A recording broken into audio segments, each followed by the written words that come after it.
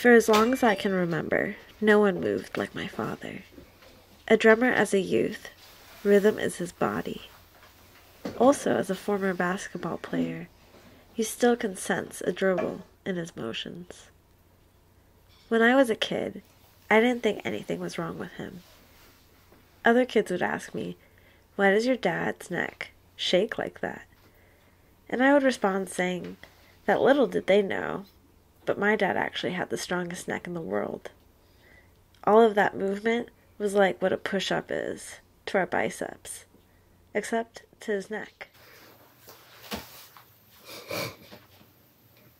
Ballet, yeah.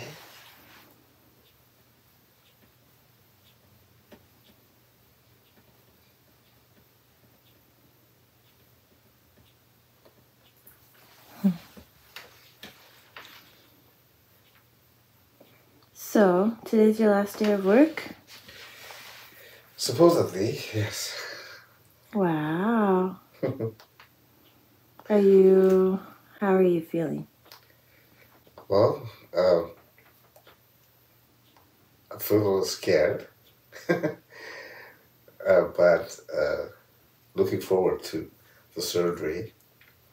No, my patients don't know what's happening, but I've told them that I would be away at least for a month.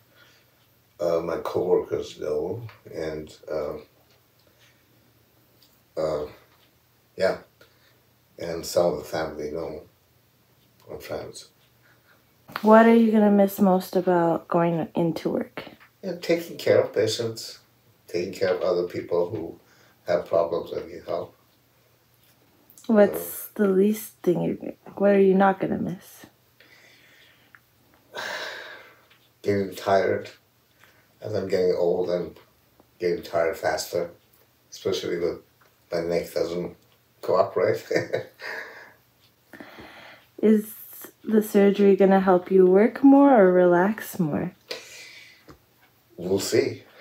The idea is to help me do whatever I want to do more comfortably and better. That is the intention. Will that happen or not? We don't know.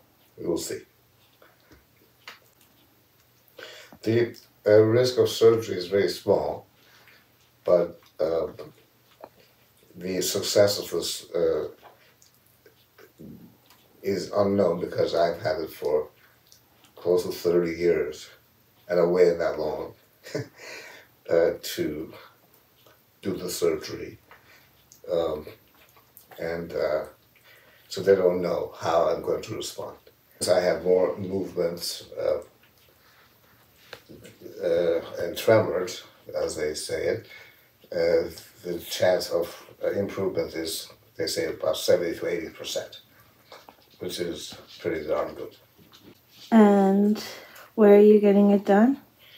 UCSF, University of California, San Francisco. How long have you known about the surgery? I've known it for probably 30 years, at least 25 years. When did it seem like it could be a possibility for you? Actually, 5 years ago, 2015, a neurologist at UC Davis told me that I had to do it right then. It was, I could not wait any longer, but I was not ready for it at the time. But recently my symptoms are even worse, and as I'm getting older, it's getting harder to cope with it. Yeah.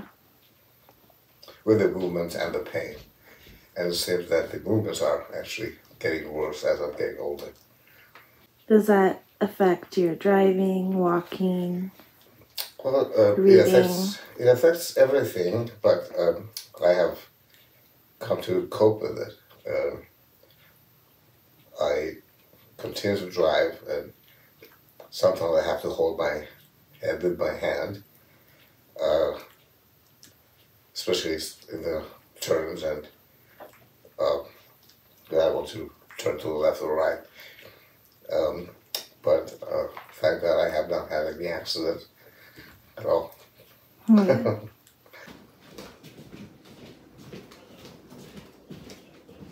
Calling with an important message about your health. To continue in English, please press 1. Hello, this is UCSF Health, calling with an important message about your health. Before we can continue, can you confirm that you are Shiva Shahmir? Please press 1 for yes. Press 2. Great, thanks. We are calling to give you the results of your COVID-19 or coronavirus test that was done on July 25th, 2021. If you were tested because you were feeling sick, please press 1. If you were tested because you have an upcoming appointment or procedure, please press 2. Great, thanks. Your test results are negative. Please press 1 to confirm that you heard your negative test results, or press 0 to repeat your test results. If you have questions about your upcoming appointment or procedure, please contact your provider's office. If you would like to request a copy of your test results, please call UCSF Medical Records at 415-353-2221. Have a nice day. Goodbye.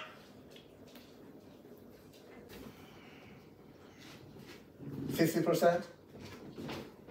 Okay. How much was it when you started?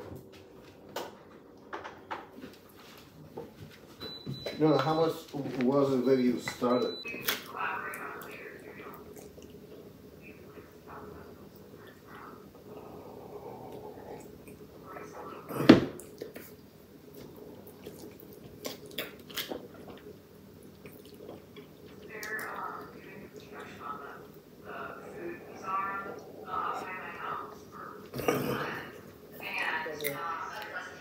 خیلی اوکی فقط کمی نمیدونم پشت گلوم کم میخوره یعنی دیدی اسکرچی بود دیشب خوبی هم منفی بود ولی فقط همین آره بعد چک میکنم باز یادم دوره رزیدنسی یه هفته در میون مریض بودی استرس بود دیگه همش سرما میخوری بعدم فقط استرس هم نیست دیگه یه مقدار اتیتود هم هست که ترس بود بس ترس هست دیگه بابا اونه که چیز یک بعضی چیزا هست که استرس هم باشه ولی یا آپیت آره اونو نداشتم داشتم تا موقعی که جراحی ها تو یوتیوب دیدم گفتی یادت ازت میپرسیدم تو هیچ کدوم از این مراحل هیچ وقت شد بگی oh my god I'm not gonna do this گفتی نه فقط وقتی دیدم اونو یه گفتم oh my god بعد رفت چی؟ از اون که اومده بود خیلی فکر کردم همیشه پس از ذهنت هست دیگه آره این که اون یه کمی هراس ترس هم نه کمی هراس یا اون فیلینگ کنترلش نکرده بودم اونه که یعنی انرژی میاره پایین وگرنه وقتی آبی باشه که I'm going to do better یه استرس واسه وجود نداره بله درست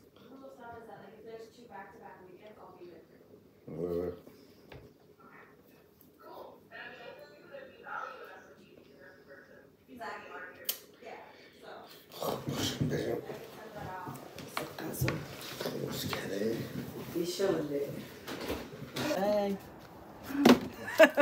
Are you throwing water after him? Nah.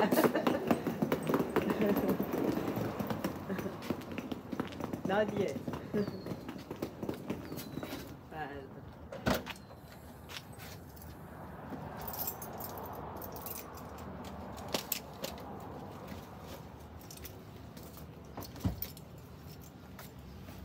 It has been about 20 miles actually was probably the most, the least commute that I had from Davis to back here. Yeah, always has been a lot of commute. In New York, I used to drive about 55 miles one way with the traffic and cold and snow and all those, yeah, for 3 years. Two-way highways and 30 miles one way, 60 miles a day.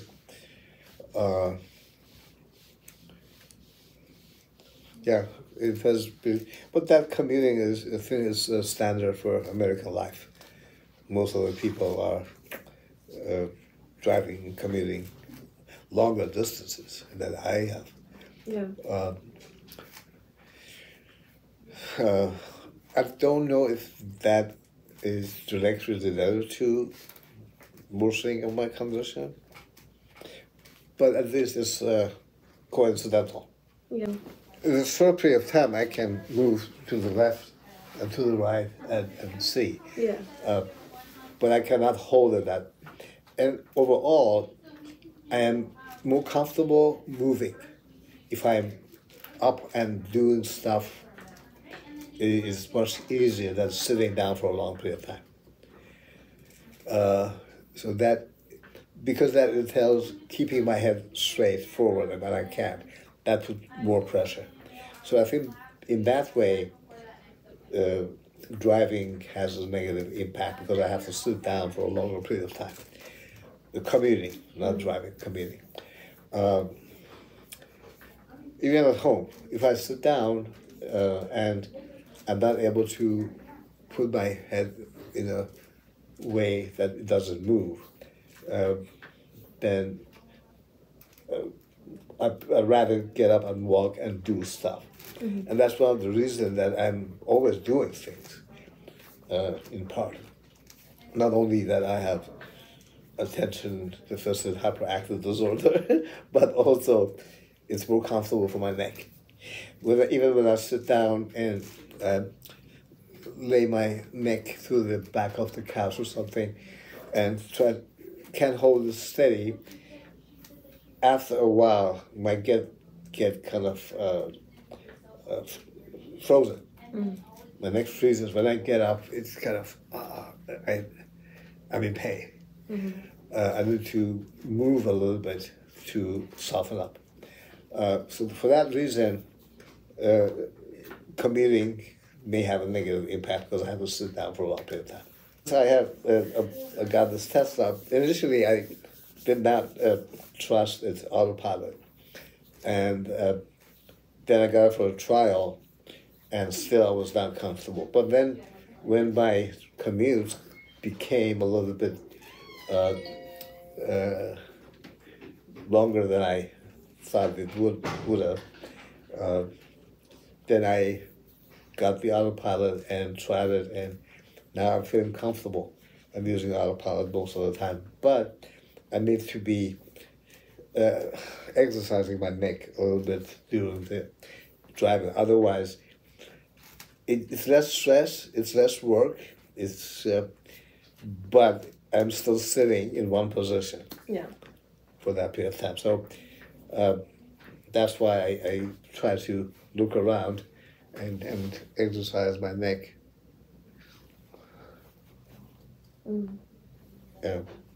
While driving. But I can't do that because the car is driving itself. Yeah. And I can do it without being stressed out. Hello. Hey. Hello. How's it going? Throughout my life, I've never known my father to not be a hard worker. There was a period of time where I remember him being around the house more, but even then he built out a whole underground sprinkler system and repainted our house. Supposedly that was the year he was thinking of going on disability because of the amount of pain he was in. He didn't, and has continued to work for 20 more years in one of the more intense medical fields as a physician of internal medicine and nephrology, kidneys. My father's cervical dystonia has never stopped him. He's biked across states, become a licensed scuba diver, hiked mountains, and been a healer for thousands of people.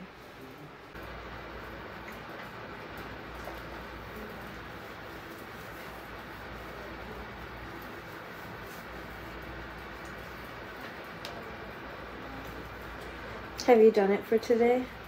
Yes, well, I can show you how Okay. it's been done, right?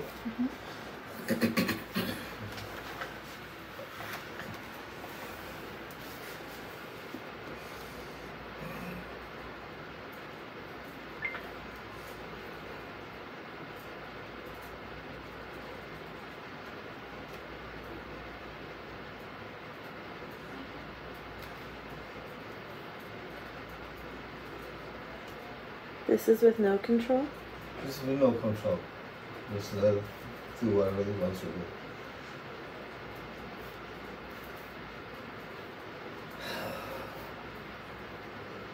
I'm supposed to relax.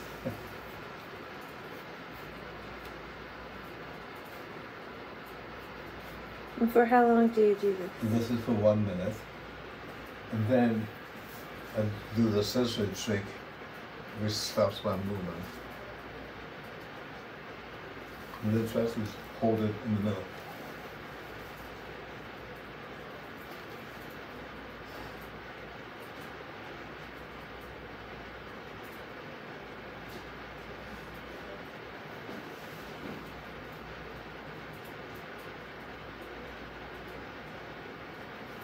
And that's for another minute? That's for another minute. And this is supposed to monitor my movements, I believe. And this is going to record, so this is going to be before surgery and after surgery, going to be objective measurements. That's my understanding. Mm-hmm. But if you need to probably speak with Dr. Starr, who's the primary investigator. When did you start doing this? How long before the surgery? To establish the baseline, I've been doing it for probably 10 days, 2 weeks, 10 days. And how long will you probably continue doing this after? After the surgery, the protocol is going to be different because they're going to be recording of my brain activity from the electrodes that they're going to put in my brain. Mm-hmm. So those are going to be recorded. The first is going to be on the 10th, August 10th. There's a whole day recording and protocols that I don't know. But they're going to be frequent visits, which will be extensive visits. I'm told that there might be some sleep studies that, let me put this back on.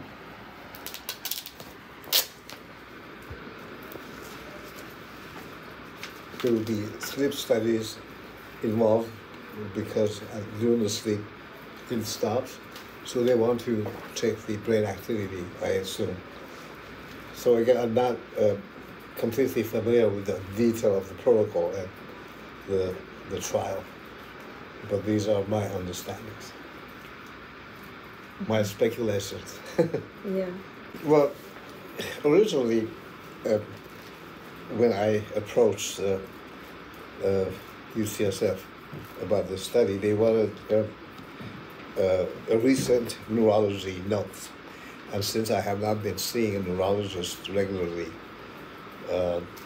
I did not have that. And then pandemic came, and I put it off. I was feeling okay until my neck pain deteriorated in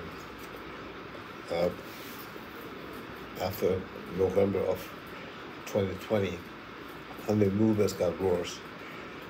So then I got a referral from my own primary care physician to the neurologist. When I saw the neurologist and I told him about my situation, he immediately agreed to refer me for deep brain stimulation. So I was referred to UCSF, and then it was insurance authorization and approval and all those things. And then I had to, since I wanted to participate in the trial, I spoke with the investigator of the trial, who's a PhD in, and so he explained the trial a little bit more detail, and then I had neuropsychology evaluation, and then I signed the consent forms. Virtually we talked, and so I signed them and sent them back to them. And then I have to step back. When I was referred, so I met with Dr. Starr over the phone, over virtually through the WebEx, and a neurologist in UCSF to confirm the diagnosis and evaluate for candidacy for DBS and explain the pros and cons of the procedure. So all those about trial started afterwards when I mentioned that I'm interested in participating in that trial with Dr. Starr. Then I was referred to the study investigators, the trial investigators, and neuropsychology evaluation. And then after that, it was arranging for kind of scheduling, if you will. The date of the surgery was scheduled on 28th, which is tomorrow. Mm-hmm. And everything was a kind of a preparation for that process. I had to take a class virtually to explain again about the DBS and pros and cons. And I had two phone calls with the nurses for pre-operation evaluation. And actually, I forgot that as soon as I signed up for the study, a nurse called me and introduced herself, and she made herself available at any time to me if I have any question or concern. And she has been very helpful in all this as well. Today I had a little bit nasal congestion, and I was trying to get hold of Dr. Starr and let him know. And that's why I later called Susan, the nurse, and she immediately responded and got all the information and spoke with Dr. Starr and get the confirmation that it's okay and we can move on with the surgery tomorrow. Regular DBS is FDA approved. It has been around for years, and it has shown to be effective. But the DBS, deep brain stimulator, has to be adjusted periodically to the best or optimum activity, if you will, for any individual. So that will not happen immediately. It will probably be identified or defined over time. In the adaptive DBS, there is a receiver in the stimulator as well as the stimulator. So the brain activities in the basal ganglia is being collected, and based on those activity, the stimulation will be delivered. So when the activity is low, for example, when you sleep, then there's no stimulation. When I'm stressed and my movements are the worst, then the stimulation will go up. So it adapts to the activity of my brain, which theoretically is superior and better than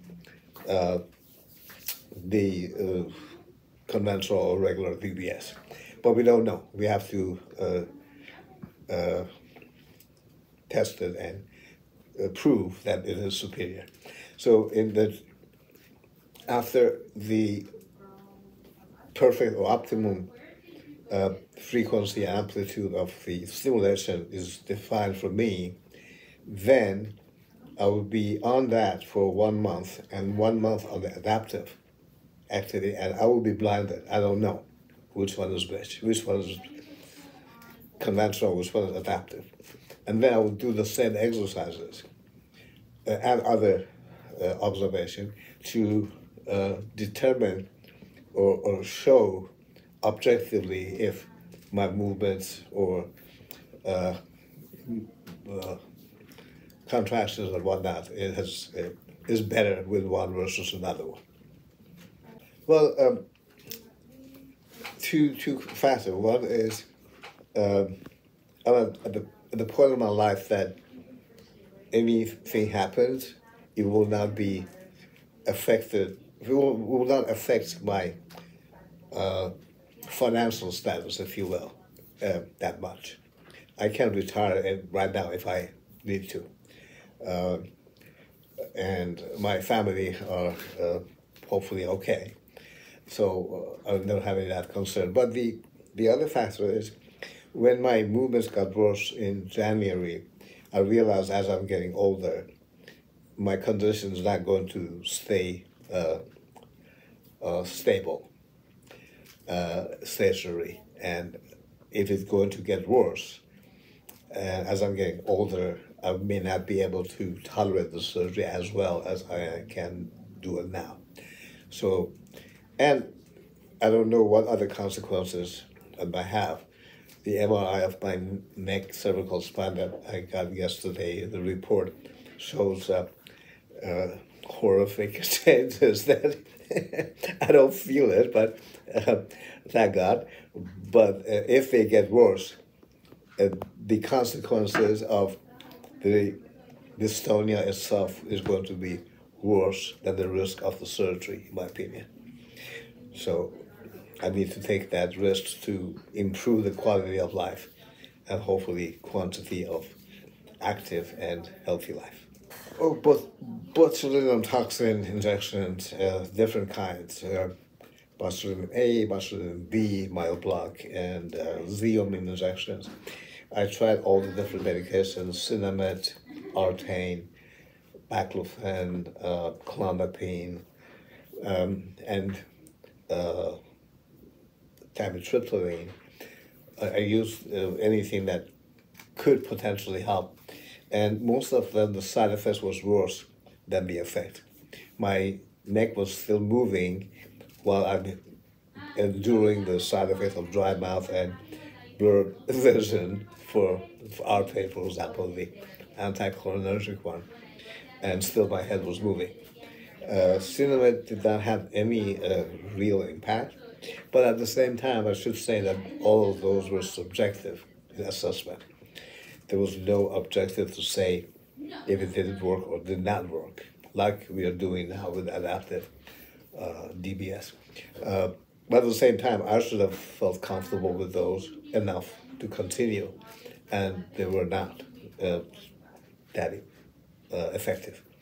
I did acupuncture, acupressure, I did qigong, meditation, yoga, and exercise are the best way to cope. When I was started doing resistant exercise and weight, that was the time that my both movements and the pain improved significantly. And so as yoga, anytime I do just a few yoga practices in the morning, my at least pain will get better and my range of motion improves. So exercise is still effective, and I'm going to continue that as soon as I recover from surgery, because they are amazing in how well I feel overall. But yeah, those are the. I went to a Chinese doctor and got the poachers and dragged those and brewed and dragged those, and that didn't work. But I guess I did the last thing that I tried. Two things that I tried was one with Abigail Brown, who had dystonia, and she had a significant change of her lifestyle and improved her symptoms dramatically. And she did it with exercise and faith-based. Then I saw Dr. Farias, Joaquin Farias in Toronto, that he has a extensive and comprehensive program for dystonia and has shown significant benefit for many patients. And when I started her practices and exercises and program, my posture was completely crooked. And my posture improved significantly, but my movement got worse. And he congratulated me and said, this is a good start, because usually the movement gets worse before they get better. But again, it has not improved as much as I expected, probably because I did not stop working. Both these programs required me to slow down and stop working, and I did not want to do that. I want to continue to work if I can. Yeah. When my movements worsened in 1993, I was in the residency program and then fellowship program, and there was no option for me other than move forward. So the work was not only more difficult, it would take longer time, so I had to spend longer hours in the hospital, which was another by itself difficult part. But I always found a way to cope with it, because I did not see any other option other than coping with it. For a long period of time, I used to hold my neck and walk around, and I still can do it, but I found color to be a little more helpful, because when I hold my head for a long period of time, I feel numb in my hand and fingers as well. And so I used to hold my neck and write my notes.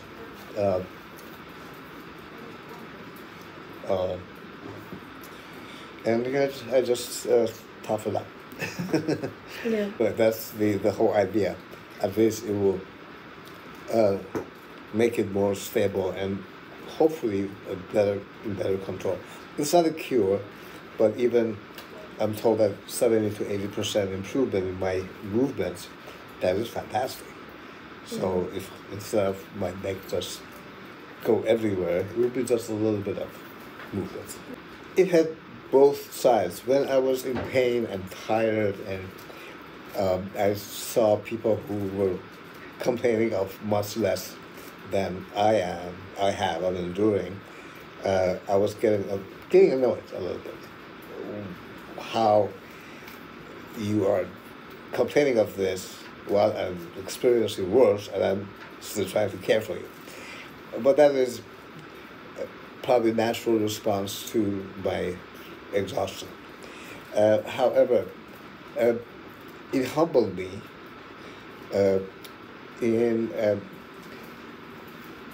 when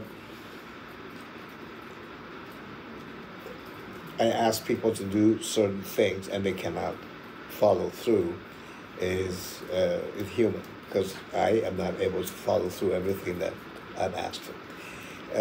At the same time, I was able to help people with coping mechanisms that I found working, and I shared that with my patients, and I could encourage them. And there have been patients who told me that I inspired them because I'm still working with this condition, and that inspired them that they can cope with their disease as well. But that is, again, very variable from person to person and their attitude. But yeah, my condition, I think, has helped and probably inspired many people. And one, I remember, it was 1997 or 6 or 7. No, it was actually 1999. There was a family practitioner who asked a consultation from me, and I went to see his patient in the emergency room. It was probably about 10 p.m. And I saw him looking at me with open mouth around, and I said, is everything okay? And he said, I'm just amazed how you can do this. And that kind of threw me by surprise. And the other time was I went for a bicycle ride. It was about 300 miles in 3.5 days. And so I finished it, and another individual came next to me in the bus on the way back, and he said that I'm just amazed how you can do it. And I said, what am I doing? And I did not notice that my head was obviously moving so bad that everybody noticed that, but I was not in pain. I was able to do it. So yeah, I'm sure that people have seen me and inspired some. Yeah, I think it has. Again, I think bad thing happens in our life, and we have a choice how to deal with it. And either we get stronger and move beyond above it, or we succumb to it. And I try to do the former. For one is my head I have a retrocollis, and I have all 3 kinds. There are 3 kinds of dystonia: lateral collis, retrocollis, torticollis, and so I have a little retrocollis because my head nods from the back, and especially when I walk, that happens, and people pass me and start to say, "Hi, how you doing?" And I realize that they took my nodding the head as saying that hi and saying hello to them. That was not my intention, but that was very frequent that it happened. Yeah, people are passing me because of that. And most of the kids come and say, "Why are you doing this?" And when I try to explain, I don't know how to explain that, but they try to mimic me and see how it feels. Yeah, those are a few that I can remember of the funny stories, yeah. But I try to see it as humorous as possible. That's another coping mechanism that I have. Yeah, you got to be in your own cocoon and feel sorry for yourself or scared, and then you realize, oh, there are other possibilities as well. One thing that I'm very grateful in my career, this condition has never mentioned, and the quality of my work and service that I provide has been always seen, and with so I'm grateful about that, because that was one of my concerns always, how my patients are going to look at me as a disabled person, and how the employers or people who are going to offer position jobs to me, how are they going to see that? And it was completely opposite. My patients have probably appreciated me more because of this, and the companies and individuals that have worked with me has always praised me for this, and rather than the opposite. Mm. So that was my own thoughts that was working against me at the beginning of my life or this disease. I always had that self-consciousness.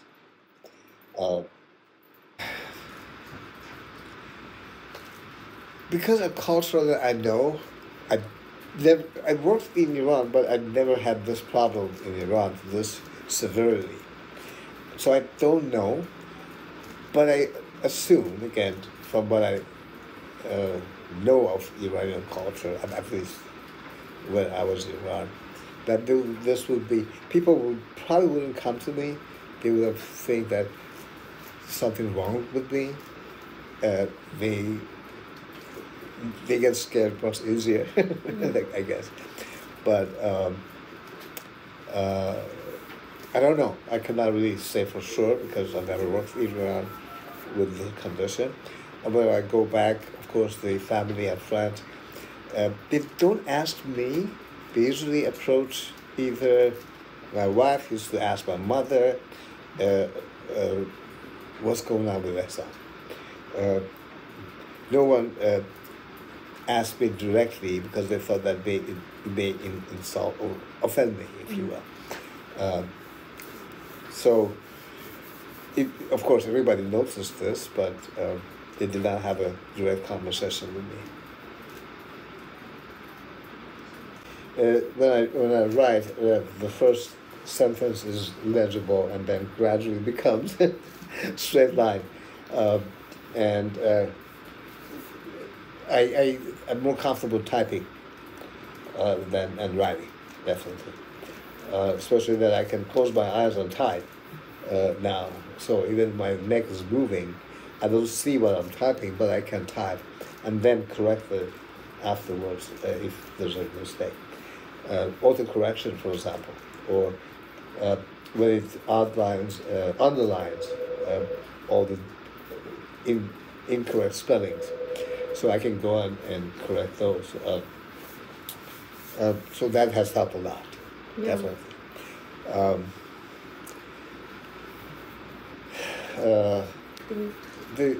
Another example is now I can see patients from home. I can go to the chart and assess and evaluate and give the recommendation as a consultant. Before, I had to go in person. Every time they called me for a patient, I had no choice other than go to the hospital, see the patient, and write a note for the patient in the chart, handwriting. If it is 2 o'clock in the morning or 4 o'clock in the morning, it doesn't matter. Now, I can just open up a computer, go and look at all the information and decide what the problem is and give the recommendation. That's a major change. I have not been needing to go to the hospital in person for the past couple of years, I think. Well, definitely, I'm able to do a lot more than I could have without technology. So it has made it easier for me to do what I have done, definitely. And if it was not because of technology, I could not do all the things that I'm doing now. Yeah. So it's exciting times. Yeah, exciting, very exciting times. Yeah. All the meetings I should have had traveled much more. Now we do virtual meetings all the time. We achieve more, our productivity is more, therefore it's faster pace.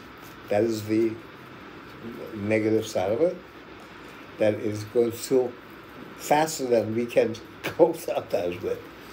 But at the same time, it makes it possible. Yeah. Yeah, totally. Yeah. I was in for a year, and he was diagnosed with cancer and doing chemotherapy. He lost a lot of weight, and his attitude was pretty good. He said, I was told that I don't have more than 6 months, but I'm doing the best I can. And it put things a little bit, again, in perspective for me that this is a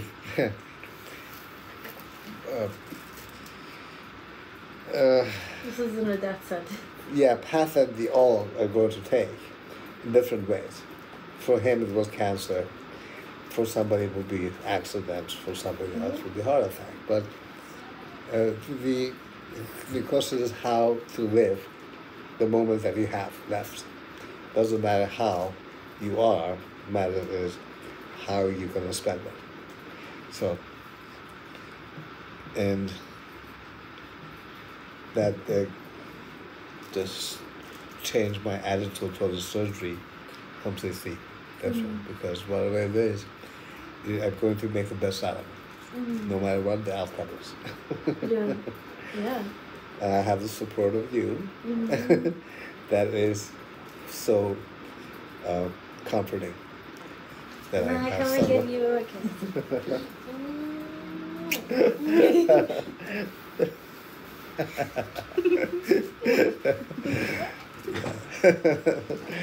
Yeah.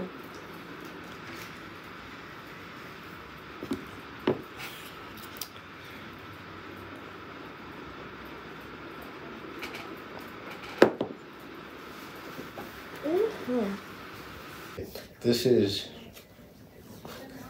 the bug BBS that I got 5 years ago. 5 years ago.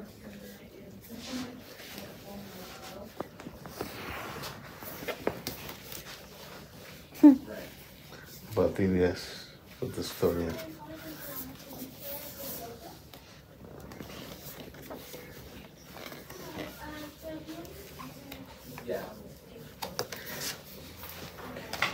I met this guy. He was a professional guitar player in one of the symposiums, this symposium, and he taught himself to play the other way. So it's still playing. No. Because he had this thing that Is it? No, Mike. Oh, no.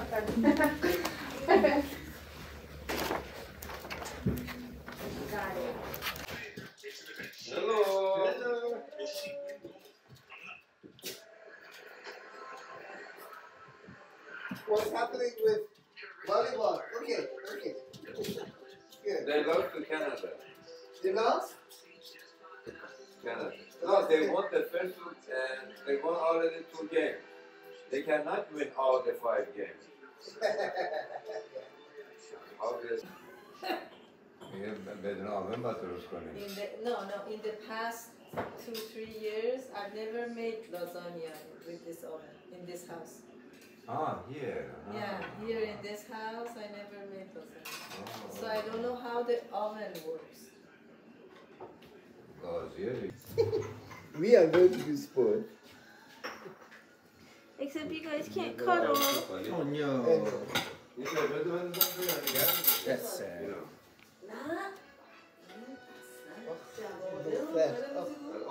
چه دختری من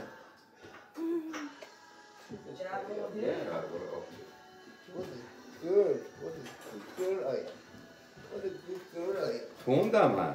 اصلا وحشتناکه مال تایفونه دیگه اصلا استثناءه.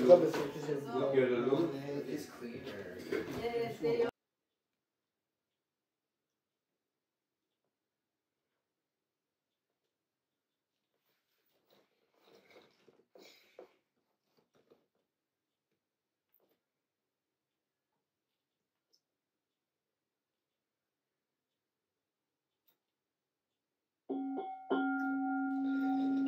Namyo Renge Kyo, Namyo Renge Kyo, Namyo Renge Kyo.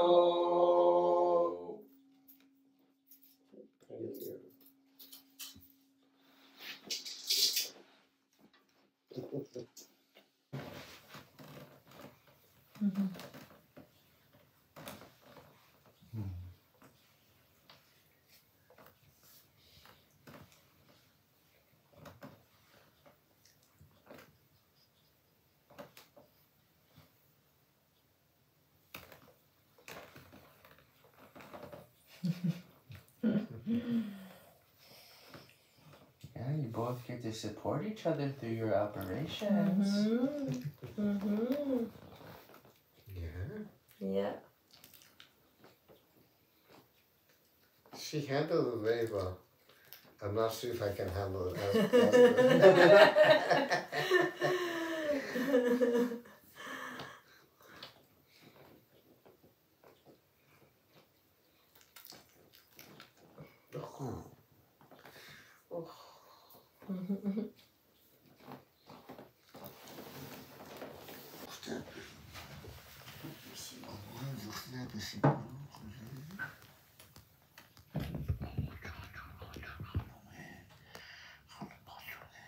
دواشو خورده شب؟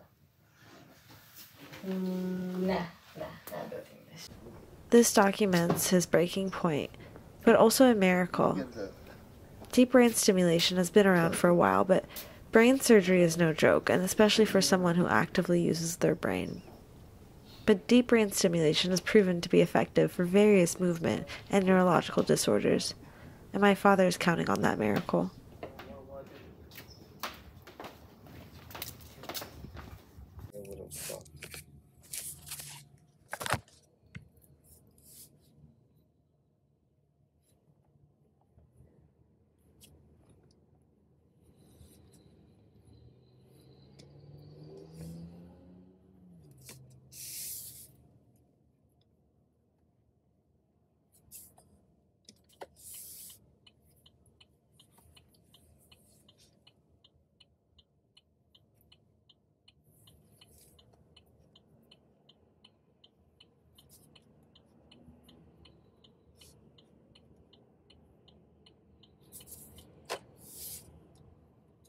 Would you have done anything differently in the beginning? It was nothing to change. I tried different medication there.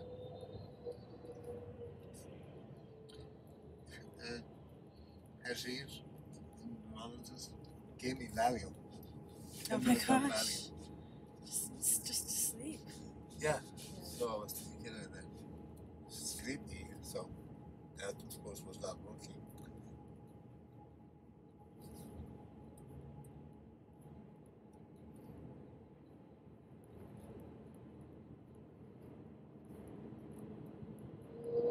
So I was taking it, I was going to parties or anything. Instead of drinking. It wasn't available at the time. Whoa.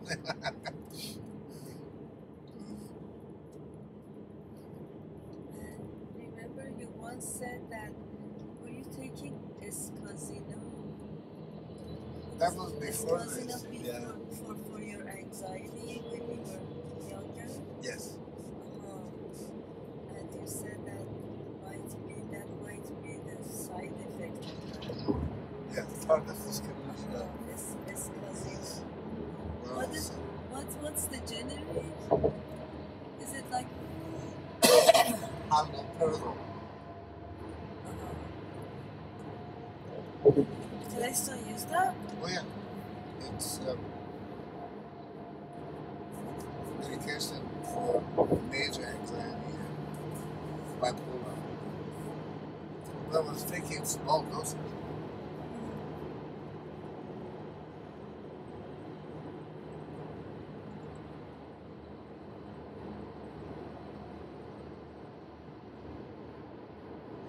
How old were you when you went to see somebody for anxiety? I didn't go to the doctor. They just gave it to you? I was taking it, but it was really not everything is available over the counter. they just go get It's on the water, they give it to you. tranquilizer, whatever. I see. Okay. Yeah, Never from the mind. pharmacy. It's not over the counter, it's just behind the shelf, but you ask the pharmacy and he'll give it to you. The free market is really,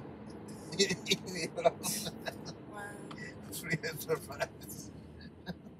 No alcohol, but No alcohol, yeah. whatever pharmaceutical.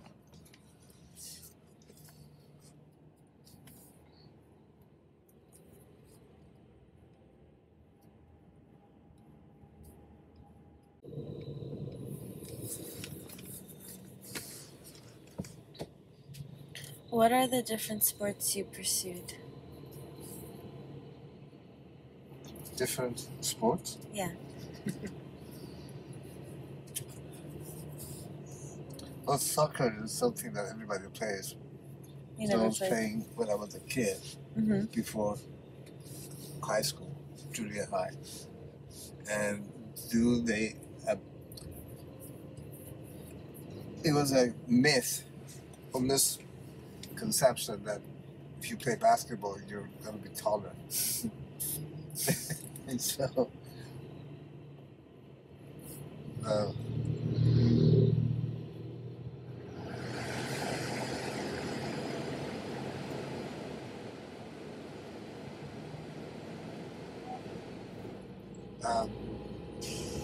when I had no idea about basketball. When I went to junior high,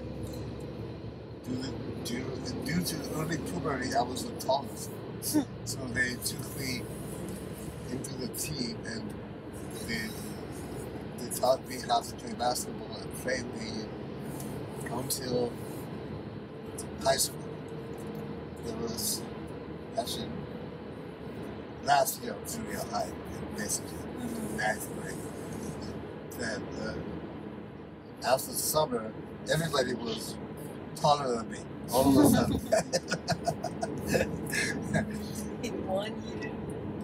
But there was a lot invested on me, so I kept going.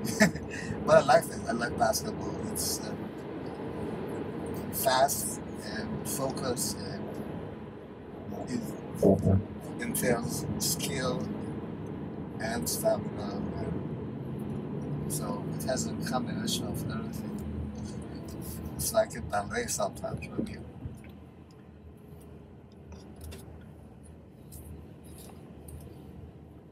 play good. So I would play basketball, then I did tennis for a few years on top of basketball. Volleyball was a game that everybody was playing, so it was not a specific sport that I was doing. When I did the tennis tournaments, I never won anything, but I was getting good at it at one point of time. That was something that I liked about basketball and tennis. I taught myself skiing. Water skiing was the other thing in the summer we used to do. Water skiing. Yeah, water skiing. Did Baba June drive a boat? No. Baba June never did. Baba June never did any sport. Not even horseback riding? He was, no. Chess? No, Baba June was doing tax and that. There you go. Yeah. That's not the sport. That's the game. It's true.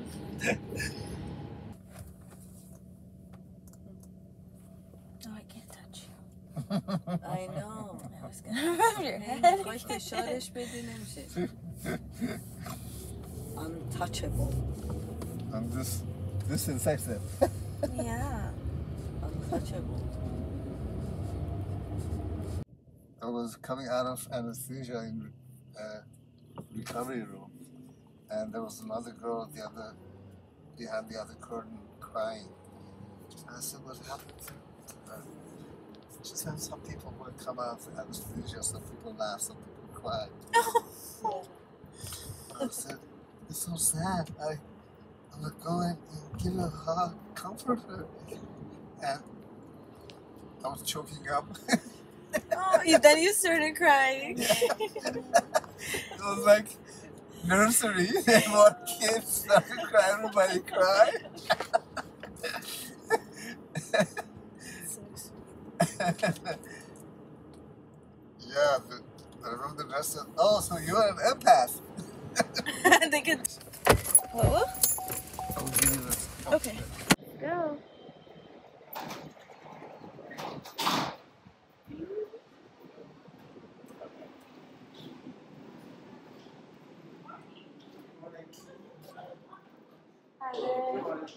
Hi, I'm Shah Shahmir. I'm here for surgery. Surgery. I'm sorry. What's the last name? Shahmir, Shahmir. SM? Yes. Okay. Is she going to help you check in for this Yes. procedure? Okay, for both of you, Know your way around these places? I was here the other day. Oh, I see.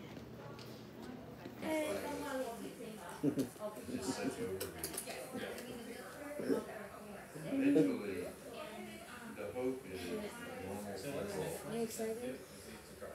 Yes. You've probably seen your fellows. Yeah, I know. Intimidating. No, actually, I let go yesterday when I realized that I was making myself sick. But by attitude, I changed my attitude dramatically. Yeah. And I said, let go. Why are you resisting or thinking about it, ruminating?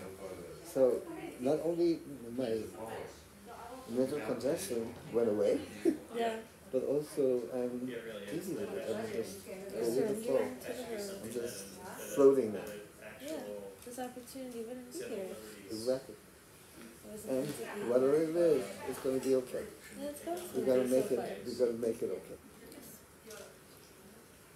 Yes. You have any coffee? I haven't, but I don't really drink it. But I've already walked up the stairs because something was wrong with the elevators earlier. Okay, wait. Thank you so much. I love you too. You have Was doing well and cooperative and able to, respond to testing. And then he's now under just waking up from his general anesthetic that we did for the last part of the surgery. And so he's still in the operating room waking up, and then he'll be coming out into the recovery room shortly in a few minutes. Oh, that is so exciting and so good to hear. Yeah, it seemed like it was a very long procedure, but I got all the notifications that it was going well, so I just trusted that it was going smoothly. Yeah, it pretty much went as normal. I mean, Wednesdays, of course, we don't start till 8:30. Other days we start at 7:30, so it does seem, it always seems to me, too, like we're finishing a little bit later. But it's just a lot of surgery. We had four electrodes in the brain, and then there's two more parts of the procedure where we tunnel down the right neck and chest to a pulse generator, and then we start again on the left, tunnel down that side. So it's kind of three separate surgeries in one day. Totally, yeah. So Wow. it's a lot, yeah. And are you staying with him here during his recovery? Yeah, I'm here until like the 10th, but my mom is here, of course, like full time for him. Yeah. So, Okay. yeah. Okay, great. So he'll be in the recovery room probably for a couple hours, and normally they don't let the family in there. They have people wait until he's up in his room on 6th Long. So you might check in with surgical waiting in maybe 2 hours just to see if he's gotten a room yet up in 6th Long. Okay, good to know. And like, so that's like a possibility even today, or is that something just to like look forward it should to? be. I mean, very rarely when the hospital's super full, it may take a long time. They don't get up to 6th Long till in the evening. But usually, it's just 2 or 3 hours in recovery room. Okay, and who did you say I call again? Sorry. Oh, you would call, the surgical waiting area that you checked in at. Mm-hmm. They would be able to to know. The other people you could actually call directly is 6th Long, and I can give you their number, and the nurses station at 6th Long, and maybe a bit later. Okay, cool. No, that's great. And congratulations to all, and thank you so much. Oh, well, thank you. It's such a pleasure to work with. He's so motivated, for this study and for this treatment. It's really, really nice to work with him. Yeah, and will you be around in the following days, or? Yes. I'm going to see him in a couple hours, either in the recovery room if he's still there up on 6th Long. And I am, even though I'm at a different hospital tomorrow, I'm going to try to come in the morning to see him. If for some reason I couldn't, what I do is I'd call him and talk to him on the phone. Okay. And see how things are going. But yeah, you'll be. He said something like you were making a film about this. Is that right? Yeah, I've just been recording some of the process. I think for me, it was so helpful to have access to just like what's out there right now, you know, and seeing other people go through it. And I've just always had these like media skills that I don't necessarily use as like a filmmaker, but like, you know, I've worked in the arts a lot, and it's very like casual, but I'm hoping to put something together that is like comforting to people who might be like considering this, and like just generally people who, you know, are going through something similar to like dystonia, where you can feel so hopeless for so long. Like this has just been so exciting because like I never knew that there would be like something that could be so effective potentially, you know. He's gone through like so much, like everything I can imagine. Like I remember him doing like handstands at like dawn because like some Chinese medicine doctor told him to, with like I was like describing all the things I've seen him do, hoping that something happens, and so I'm just so hopeful. I'm cautiously optimistic about this therapy. The one thing to know is if you've had symptoms for a very, very long time, like he has, it can take quite a while for benefit to come in, and then the total benefit may be somewhat less than a person who's had it like 5 or 8 years. For sure. Nevertheless, I'm optimistic that it will give him some important benefit. I mean, we did have a patient who had 25, 30 years of dystonia, who took about 2 years to reach benefit. I think it will be quicker in him because he has that tremulous component of the head that tends to respond quicker than the more fixed component. But I guess I'd just say, have patience. Is what I'm trying to say.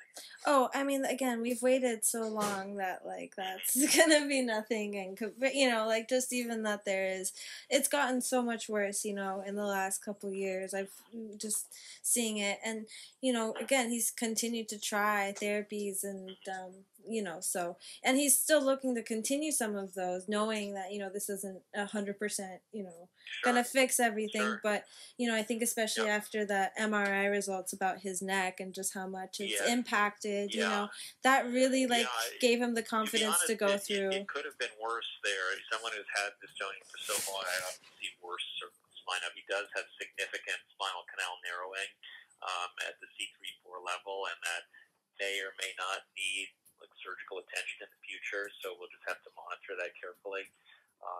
But he's definitely having the neck movement set him up for spinal canal problems. But again, it's not as bad as I've seen in some.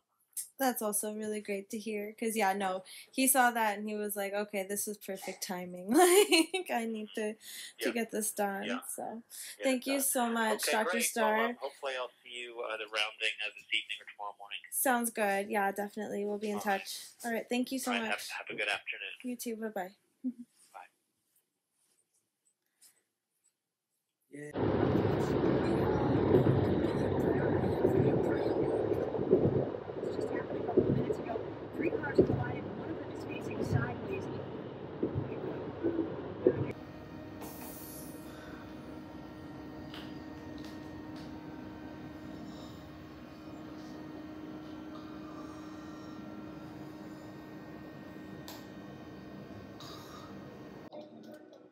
I have oxycodone. I have not used it yet. Yeah. I use only Tylenol. I'm going to use it tonight. That's why I'm using my phone to listen to Pink Floyd. I love you. You know what's funny? I almost wore the pink. It's like, what shirt should I wear? I almost wore that Pink Floyd shirt in the dresser, the old one from '94. Yeah. Mm-hmm. Don't put pressure on it. I don't know what's underneath these. Yeah. Is it a hole or is it a hole or is it just a bruise? But that. I think you got 4 of them, so that looks like 1 of 4. These hurts more. Oh, okay. That reduces the fat. Yeah. Let's go with your left leg. Okay, cool. All right. Looks like you're ready for the soccer games tonight. Okay, thank you. I'll catch up with you in a little bit. You got the call bell. If there's anything you need, let me know. No, don't need CT scans. Getting hydrated. Yeah. How's blood pressure been? It's good. It was like 100 or check. He was normal there. 106/60. Okay. Heart rate 71. Okay, great. Yeah. Yeah. When Shiva came, all of a sudden it was a jerky movement to my head and I become too sleepy.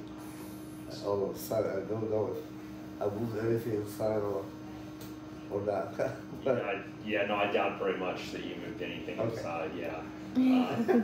So yeah, everything went really well. You had a lot of stuff done today, right? Yes. So, you know, it's normal to not feel great, especially normal to be very sleepy, right? Yeah. That was good, to sleep as much as you want. And the pain is mostly in the syntactic frame spot. Oh really? We're like here and here? Yeah. Okay. Nothing in the incision of the scalp. How about the neck? That often No. is. Okay, good. Those are tolerable. Okay, that's good. Well, that should get better tomorrow. You've got, the bandages have a little bit of drainage on them, and that's normal because I put powdered vancomycin, on the device, and just through osmotic pressure, it sucks in water, and then that can be a little bit leaky through the incision for a day or so. So don't worry that there's some sort of leakage. Sure. Right, that's kind of normal. We'll change your bandages tomorrow, or the next day, certainly before you leave the hospital. Okay, to give you fresh ones. Good. Well, everything went great. I can actually show you. I took some snapshots on my phone of the image fusion of the leads with the pre-op MR, so you can kind of see where everything is. It all looks really good. I'm very happy about that. That big donut around your head, that was a cone beam CT. So it's not a real CT scan. I didn't see it that really. I didn't see it. Didn't see it. Yeah, it was just a machine that can take regular X-ray, but also can do a CT-like image, which we use to fuse to your pre-op MRIs, just so that we can see. This is just an iPhone shot, so it's not that great. But yeah, if you want to put your glasses on.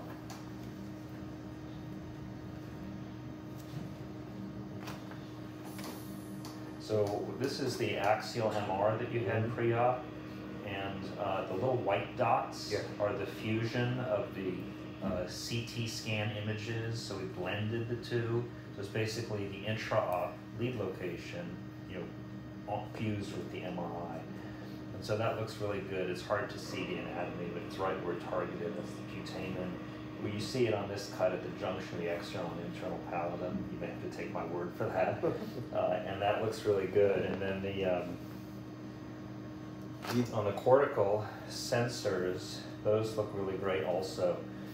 This is your sort of sagittal MR, off parasagittal, the 4 contacts of the sensor. And you can see the central sulcus is the deeper sulcus there. So I have 2 contacts on precentral gyrus and 2 on postcentral, which is where we want it. That was one side, and then exactly the same thing on the other side. Yeah. So there's the central sulcus, and you have nice contact there. So yeah, really happy with everything. We kind of have all that. Oh, did you want to see any of that? Yeah, cool. Sure, sorry I didn't. It's all good. Let's pull that up again. Yeah, so this is the brain, the eye is up here, and those are the electrical contacts, the sensor ones on top. This was one of the deep leads going in, and then I have the so it's like 2 deep ones and then the 2 deep ones and two surface ones. Yeah. Okay. And this is, you have to kind of know the anatomy to really appreciate it. The little white triangles are the CT leads. Yeah. And those are in a very good location here in relation to the basal ganglia. So I was happy to see all that. Just That's so cool to look at. Recordings and whatnot. It's just a matter of getting some rest, getting fully out tomorrow, getting peeing. He comes out tomorrow with discharge, or? The Foley will come out tomorrow. Oh, I see. Tomorrow. And then I think probably get you home on Friday. Okay. Thank you so much. Yeah, I really appreciate you. Questions for me? So if I wake up tomorrow, all will be good, right? Yeah.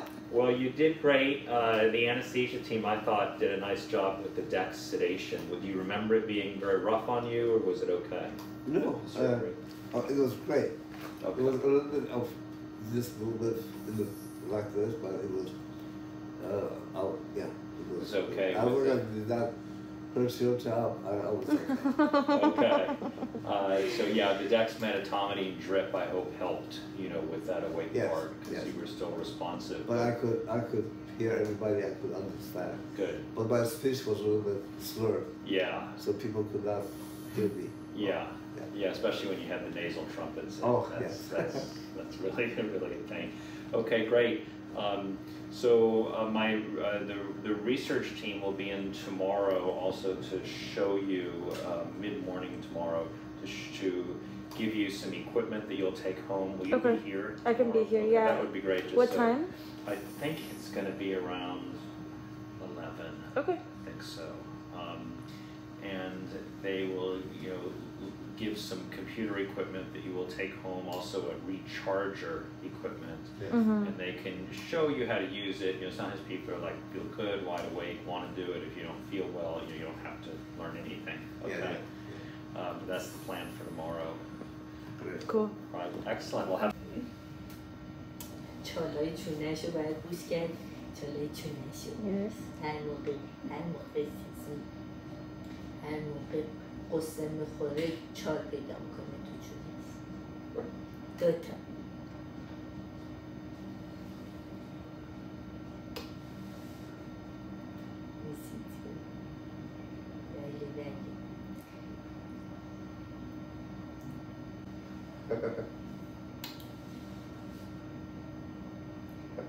دوتا داری already. So don't worry, take as much rest as you can.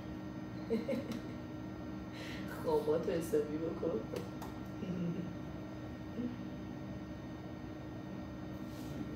Quick recording today. Sure. You won't have to do anything for that. Okay. We will also show you how to recharge your stimulators in your chest. Okay. And we can always review next week as well. Do some practice.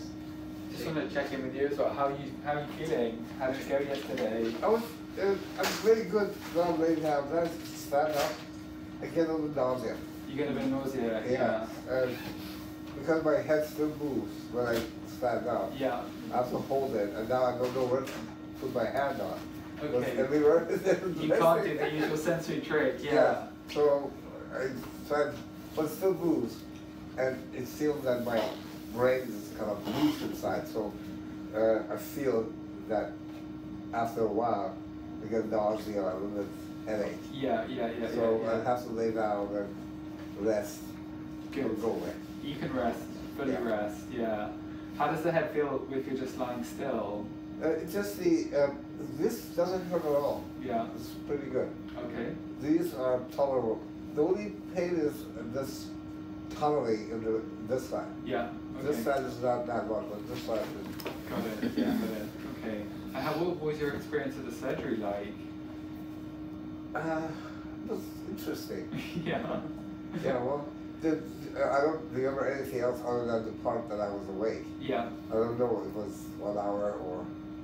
It was a bit longer than that, but yeah, I saw these scans this morning. Dr. Starr shared them, and they look really good. The placement he's really happy with. All the electrodes, and so that's really good. It was something interesting when they were putting the clips. Yeah. The anesthesia was going away. I said, well, a few more clips are not going to kill me, because if they put the needle in, it's going to hurt too. So and every time that they were clipping, my neck was moving. This one. What? It was. So like it's a super sensitivity, like a myoclonus. Yeah, myoclonus. Yeah. What's the relationship with the pain here and there? I have no idea. But it was interesting. That was the most interesting part. Yeah. I was okay. getting. That is interesting. Yeah. Have you noticed any change in your dystonia at all? Yesterday I thought that it was less. Yeah. A little bit. A little bit. Today it's back to normal. So for you, you'd always be pretty still if you were lying down? Yes. Yeah. I think, yeah. I'm much more calm. On this,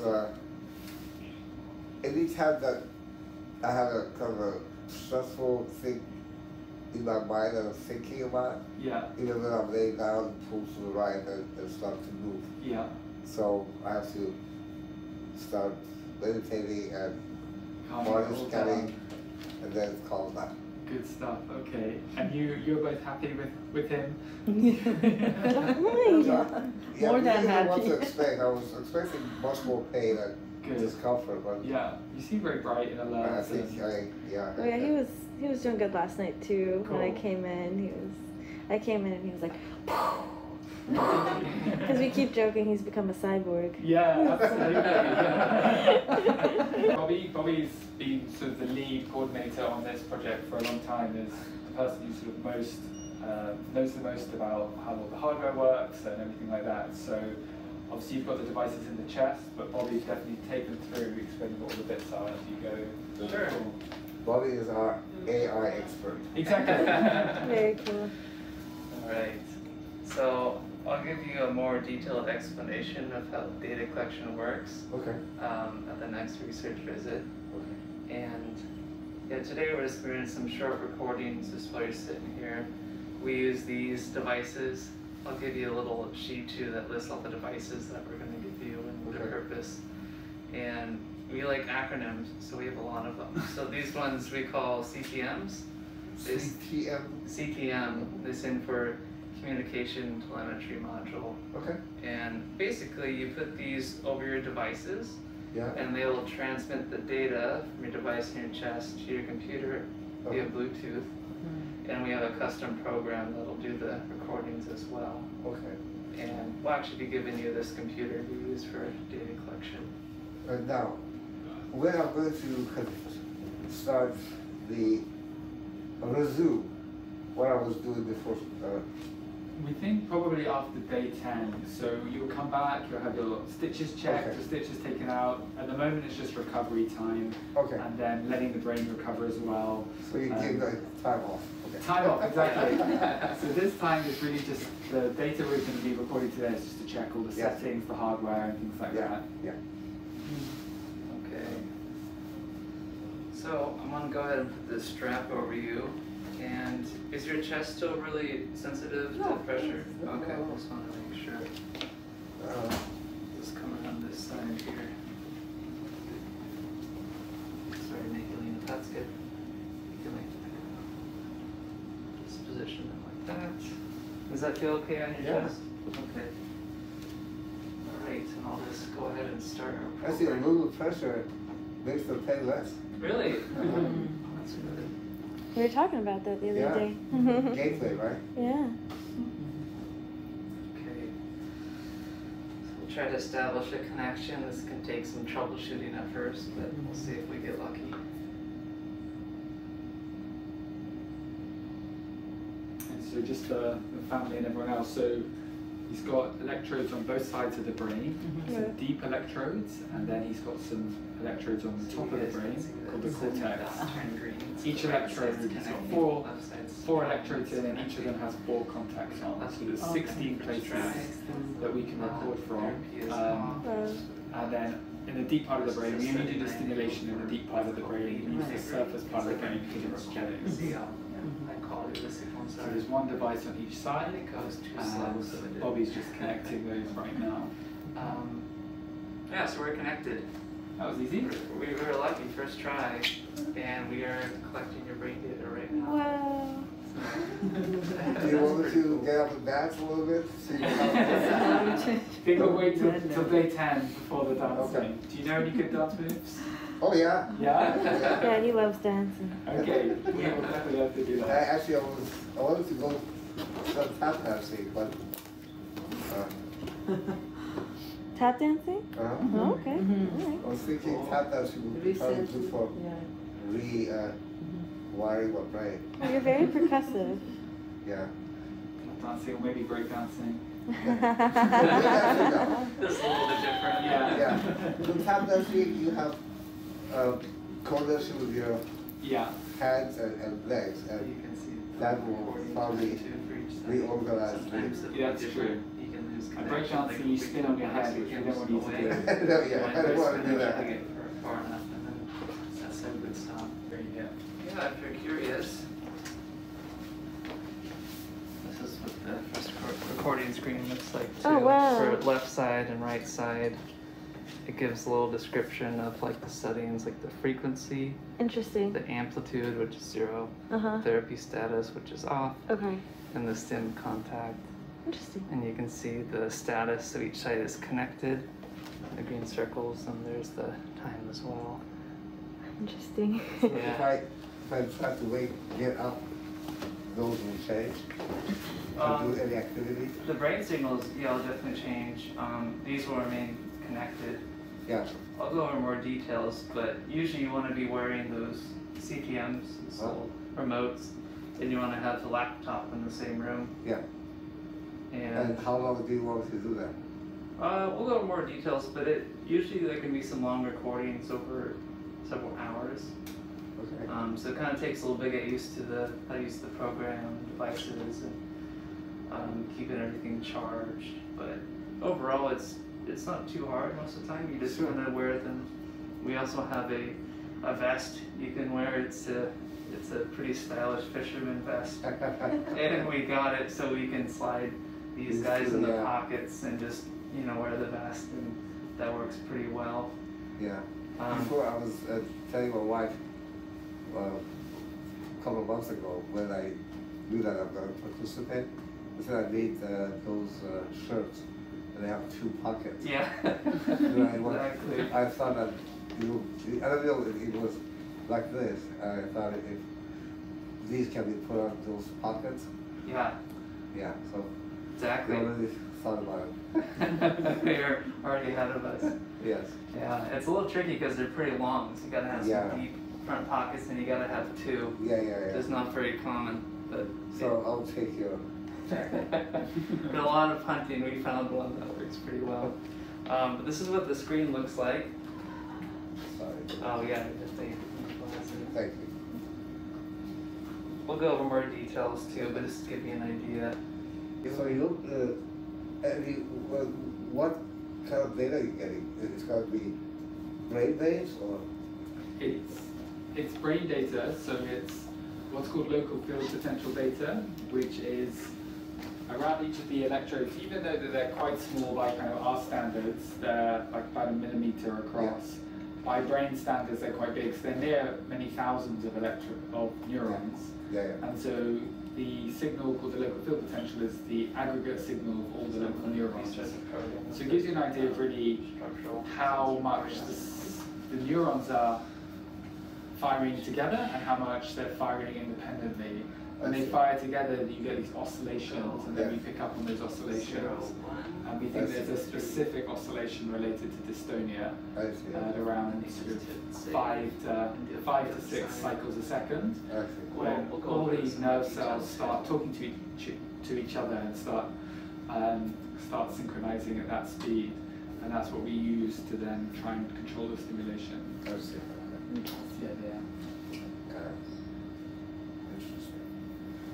I was thinking you may want to look at the relationship between the basal ganglia and the cortex. That's exactly right. Yeah, absolutely. So we can look at the cortex, we can look at the basal ganglia, but we can look at the communication between the two. Exactly, yeah. And we think there's good communication, which is probably in short bursts of increased coherence between the 2 sites. Yeah. The 2 sites talk to each other. That should come in these short little bursts. But we think in movement disorders, you get these sustained periods where the 2 get kind of locked together, and it prevents them doing other useful processing. So that's sort of part of the hypothesis. Yeah. Yes, in fact, whenever I do something, I talk or walk, the movement gets worse. Yes. Yeah, that's very common in dystonia. Exactly. So it's called sort of overflow movements. So we can look at those kinds of things going forward. Yeah. Initially, that was my neck was only tilted to the right, this way, like this. Yeah. Only when I was walking. Oh, really? That's how it started. I said, what's happening? And then I was a physician, knew about dystonia a little bit, so I went to one of my classmates who was a neurology resident at the time, and he said, yeah, you're right, it's dystonia. So that started when I was 27. Yeah. 1980. Five. Yeah. And then in 1993, a second year of residency, we got pretty bad. Yeah. Yeah. And fellowship, and it was bad and bad, and until in 2000, I stopped working full time, working part time only. Yeah. For a year to recuperate. Okay. And then I got better. Yeah. I got better from 2001 until now. I was doing fairly well. Yeah.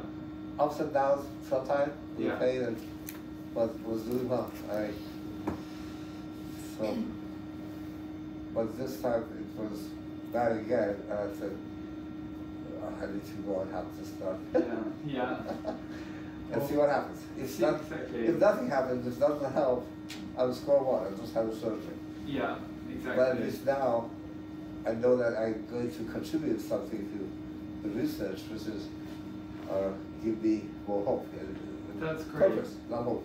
Yeah, yeah, absolutely. And I think also just knowing that you've tried everything, that's useful for some people, and some people get a useful response, other people get less response. So we'll see. We won't know until we turn the stimulation on. Yeah. On Johnson, so yeah. Yeah. We have a few months to go. Yeah. Before we call it up. Yeah, it will be, I guess, probably 4 or 5 weeks until we think about turning it on. Who I was talking to today, I said, well, I have a 4-year, I have a job for 4 years at least, and that's my research. The other one, we'll see if I can continue or not. But I have a secure job for 4 years. We do. You're definitely one of our keenest patients to provide data. So we really support that, and we are thinking and have devised a research protocol that supports that. But also, we don't want it to completely take over your life at the exclusion of other things. So that's important. So yeah. Okay. Good stuff. So we've done successfully the first recording, and now we're on to the second one, aren't we, Bobby? Yeah, I actually did the second one already, so we just have the montage? Montage, great. Which I'm just going to double check the settings in here. Okay, and Dr. Star's just on his way down. Oh, great. It'll be a party. Hello, sir. Hey. Hello. Hi, son. Hello. Hello.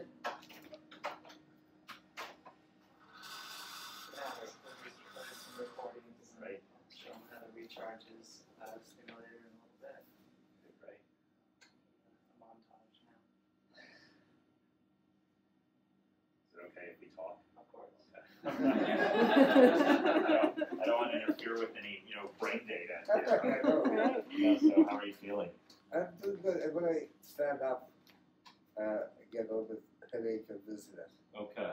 It's nausea, not dizzy. Yeah, part of that is probably from the intracranial air, right? So it's like a spinal tap type headache where you have sort of, low pressure in that air. So that gets better, gets better each day, and that air is pretty much gone after 3 or 4 days. Yeah, the bubbles that you talked about yesterday, I was feeling it this morning. Yeah, bubbles coming out. Yeah, that's right. That's bubbles coming out of your intracranial space, right, and getting absorbed. So the more I shake it, and that's shake, it's not it's gonna come up. Right. Yeah. Did you get some rest last night? Every 2 hours I could sleep. Yeah. They were doing neurocheck every 2 hours. Yeah. I had a chill last night. I had a bad chills. I think it was midnight.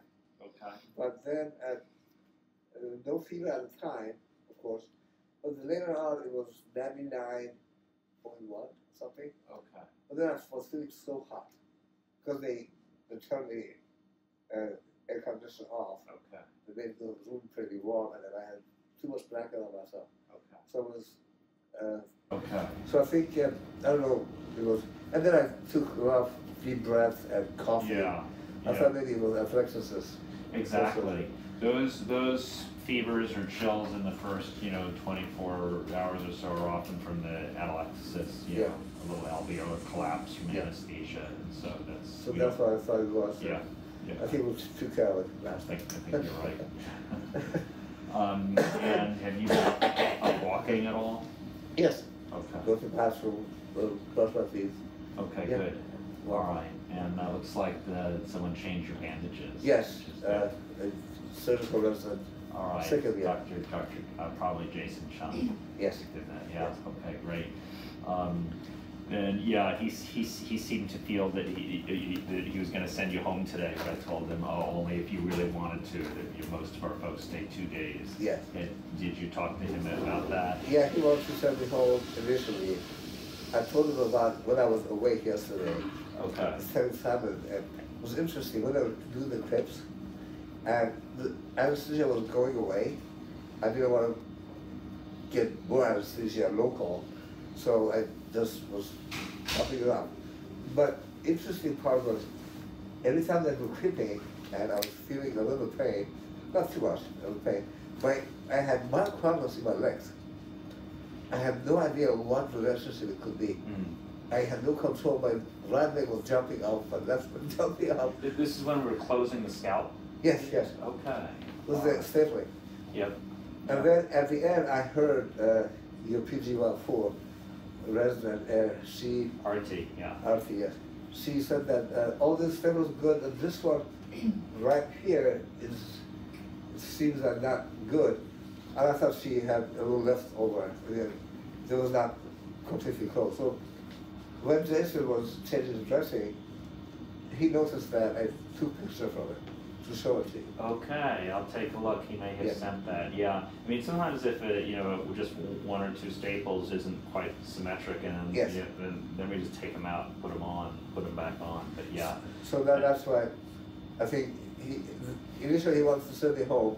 When he saw those staples, he said, "I think he needs to stay 1 more day. Okay. It will be better." So I cannot see. I just heard and I was just passing. All right, good. I'll check in with him. But yeah, normally, you had a lot done yesterday. Yes. So I wasn't that anxious to send you home. Yeah. You guys agree with that? I'm not rushing. I'm not rushing either. Okay, good. So yeah, and hopefully tonight can be a little bit better, and we can get you off the Q2 hour. Yes. No, in that part, I think I'm doing well. Okay, great. You doing okay with still doing montage, or do you need to do something else? Yeah, we have about 4 minutes left, and then we can go over recharging. Okay. That's all I have for today. Okay, great. Did you guys have any questions or anything for me?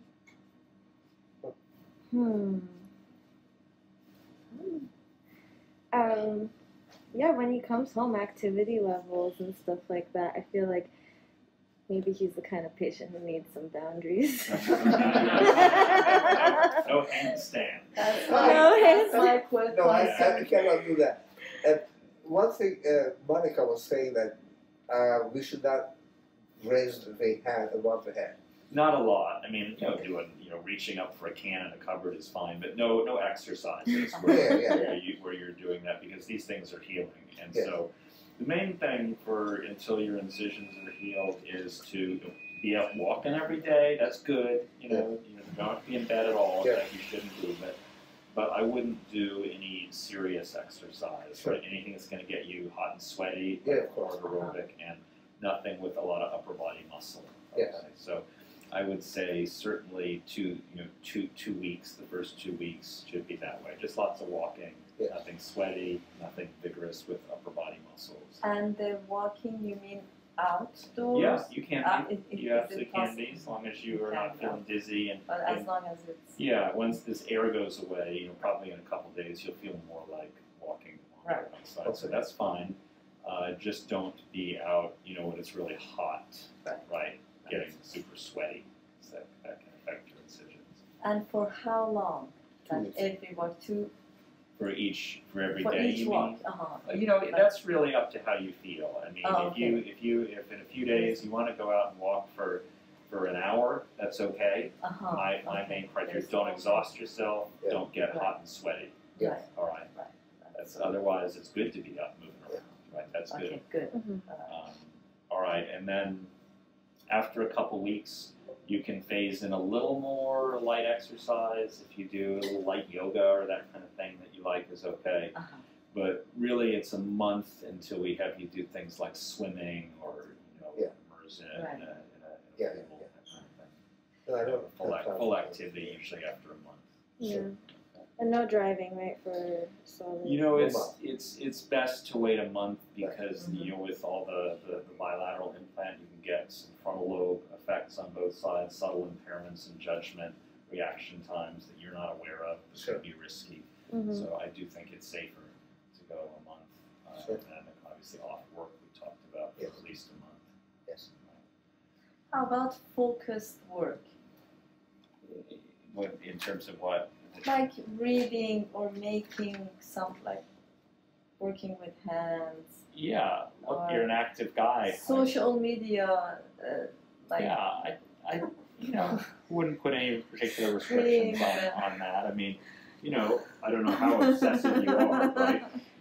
Don't spend 10 hours a day, you know, on a screen. You know, take it easy a bunch. Good advice for all of us. Yeah, I don't have specific rules on that. Okay.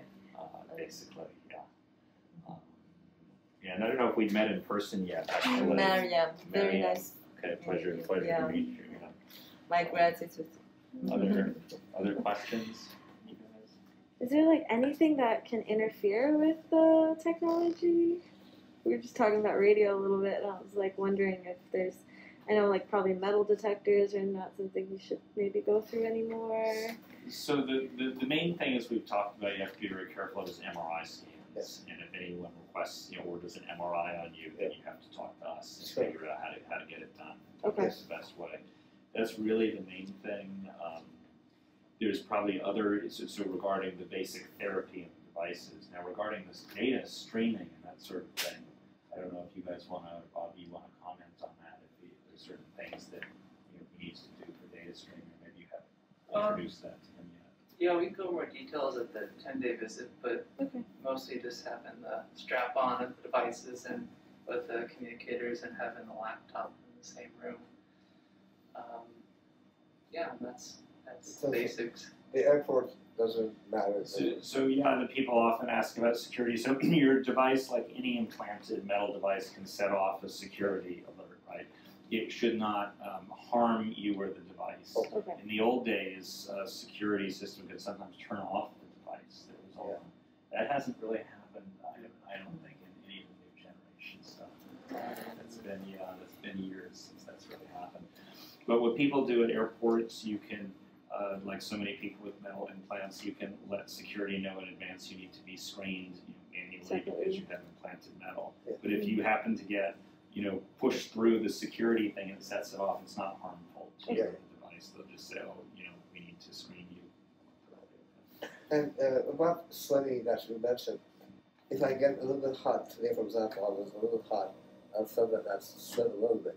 So what should I do if that happens? Just, cool yourself off. That's okay. I just don't want, people to just, I've had patients who, for one reason or another, either exercise way too much and become drenched in sweat, or people with more severe generalized dystonia than you sometimes have a so-called dystonic storm, where the stress of the surgery, they have huge full body contractions and then become very sweaty, and that can threaten means all the bandages come off, and that can be very traumatic. So, look, don't worry if it's a little bit, right? I just don't want you to deliberately be outside and where it's 95 degrees.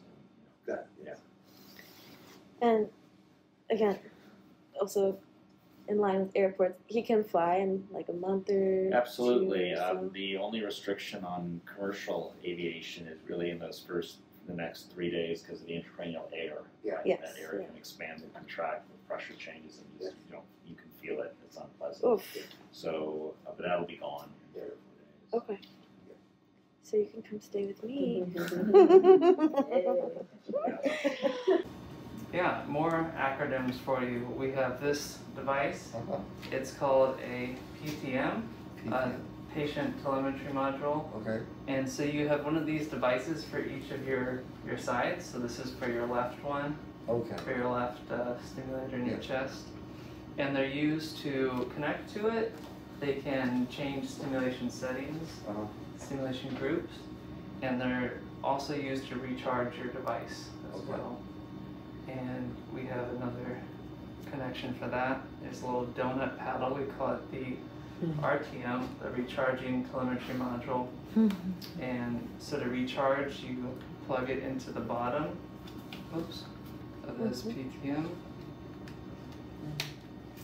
And then you position this paddle over your stimulator with the goal of the center of the donut being right over your device in your chest. And you will start the process on this device too. Oh, so the There'll be one for the right one. those aren't the batteries, the white things? No, they're they're just used for data collection. That's just the data collection. So the batteries are in him. Yep. Okay, that makes sense. I thought that he was saying that he was gonna have to like the batteries were like removable and he was gonna charge them. No. That would be interesting. I was like, that's why I was like, how does this work? Is it like contact? Like. I can actually take these off. Yeah, why don't you take them off and just show how you recharge? So this is actually what Bobby's showing now is the recharging using the donuts. Okay, so you don't have very many buttons to press on this controller. You have these up, down arrows, then you have a silver button on the top. Typically you'll just be using these arrows. And so usually I press an arrow to wake up the screen.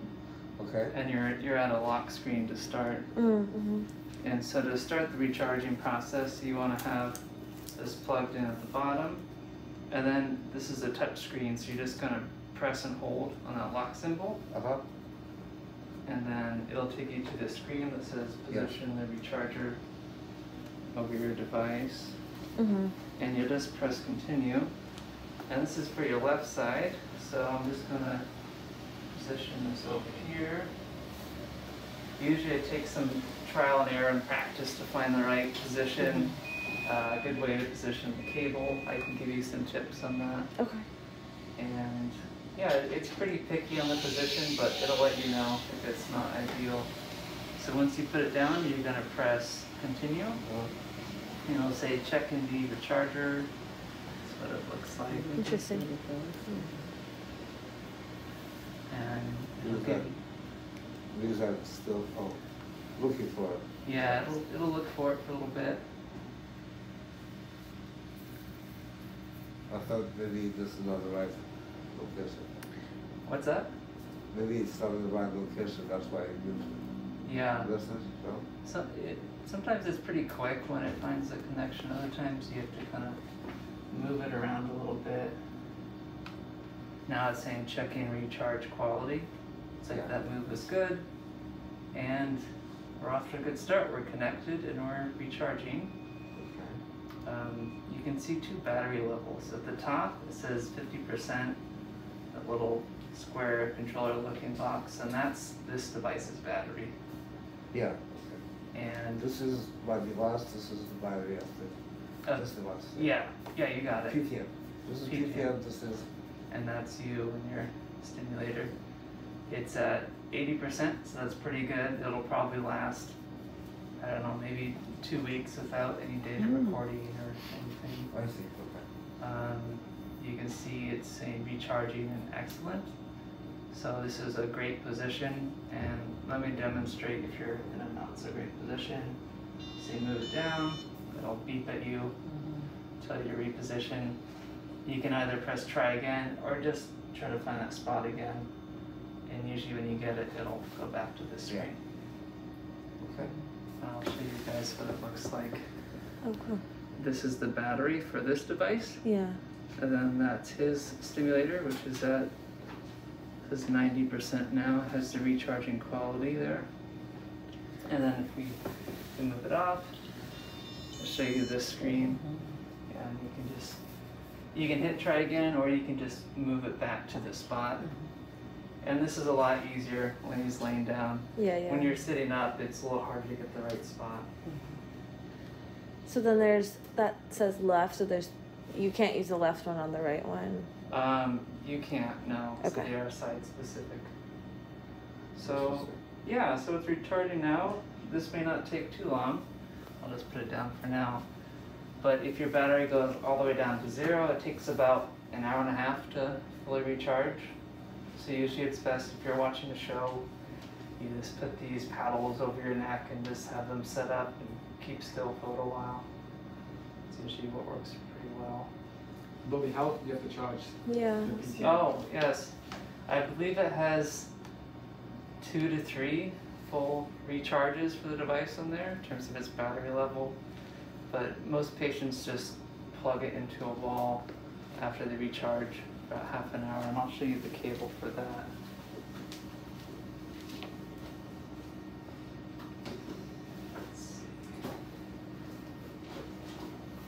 So we have these briefcases for you. That's very nice, yeah. Yeah, and we have, you can put all the devices in here.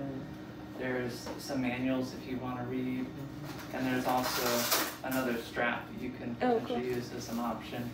We have 2 different straps. We'll give you some patients prefer some over others. Okay. Back down. Let's grab this to demonstrate. So here's the recharging cable. It just plugs into the wall, and you plug this at the bottom. Cool. There's only one input, so you can only do one at a time.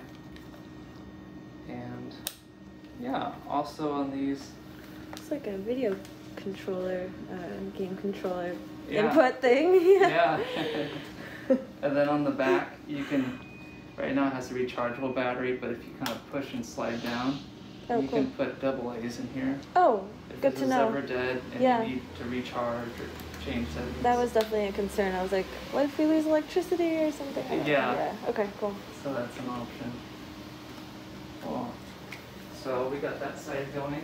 You guys have any questions so far? The straps are like the ones that were holding the blue one? Yeah, we actually do have one that's like it, and we have a black one as well. Okay. But for like the chargers. Yeah, for holding these donut paddles. Let me grab the blue one to show you. This strap works well for most patients, but there's also a simple approach to I can demonstrate. Oh, interesting. Yeah, we have a counterweight if you're only doing one side at a time. But yeah, you just wear it over your neck as well, and then you put it in. Paddle right there. That's great. So you could just wear them both. Some patients actually prefer just wrapping it around your shoulder. You can do that as well. And it's kind of have like a rubbery surface that'll kind of stick. So you can just have it set up like that. Nice. So now we'll go ahead and try the other side. Deep brain stimulation has been a blessing for my father. We now wish that he had gotten it sooner, but maybe it was meant to be. He wouldn't be the person he is now without his dystonia, but now he deserves to be free.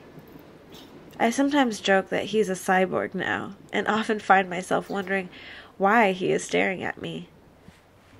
Except it isn't that he is staring. I'm just not used to him being able to directly look at me. Thank you, Dr. Starr and everybody at UCSF. You performed a miracle.